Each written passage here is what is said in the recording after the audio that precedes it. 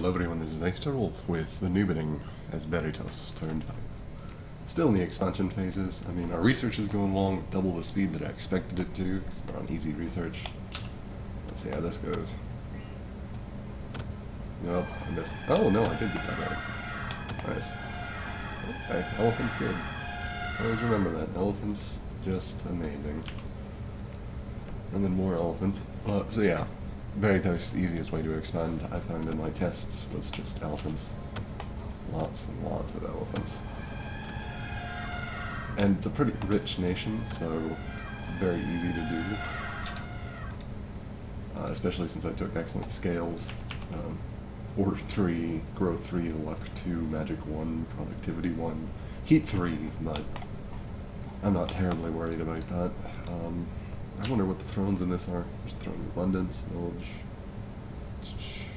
Darn, I was hoping there'd be the throne of winter and the throne of cold or something like that, and then I could have balanced it back down to 1. Oh, human summoning do some. What were my opponents in this again? I forget. There were only 10 people on this map, which makes this a huge map as I feel at least. So let's see the pretenders of the world. Kerberos, I think that's one of the just base names. In fact, I think that's like the Hound pretender, the Death Hound pretender.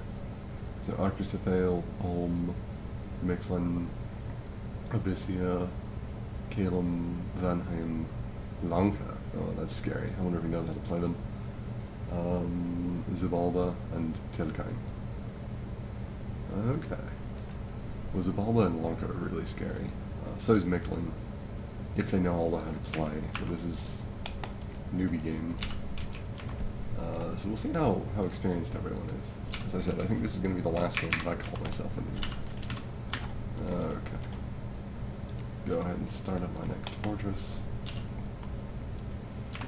Does mean I'm not going to have anything to recruit this turn, but it's worth it to get that fortress up. I'll get another expansion party going in 2 turns, I think. I'll be able to just buy a bunch of elephants. Okay, and I've got 1 treasure. Aha, macro. There we go. Any of these limp yet? No, just frightened. Okay. Well, I'm going to try and take that one, because this is a wasteland and it's barely even worth taking until you start searching for magic sites, or if I start summoning the Shadim. Not this air. I don't think they're going to be very useful this game, but who knows, maybe they will be. I mean, they don't take much, you know, they only take 1 blood to summon, so it could just be a way to use blood slaves. Otherwise, you know, because just one of my standard priests can do that, whereas all the other demons I'm planning on summoning require these brides, which I will start recruiting eventually. I need to get up an income from coastal fortresses first. Okay, that's a pretty simple turn. Yeah, almost done with construction on 22 RP a turn. Yeah, as I said before, heading up to construction floor for sanguine dowsing rods and some other nonsense, and then pretty much straight into blood magic up until 3 or 4 for demon knights and storm demons. Devils are nice, but these 2 are better, I think. Demon knights are heavy cavalry, are demonic heavy cavalry with fear, and storm demons are ethereal flyers that shoot lightning bolts, whereas devils are just kind of low protection, not that great HP demons that have a paralyzing tip. So they're good versus super good buttons, but not so much everything's. And the Frost Fiend I don't think I can even summon. I'll check that. Yeah, no, I don't have a water magic. Frost Fiends are kind of like worse storm demons though, in my opinion.